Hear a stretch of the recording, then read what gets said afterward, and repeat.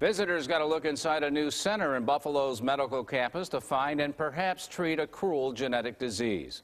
Football Hall of Famer Jim Kelly and his wife Jill hosted the first Hunter James Kelly Research Institute White Coat Tour tonight.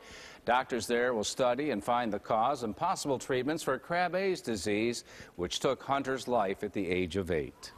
I could never imagine that people say my legacy before was football, but now it's going to be making sure through my son Hunter, we will change the lives of so many people. The research could also lead to other breakthroughs, such as for multiple sclerosis, which affects thousands of people here in Western New York.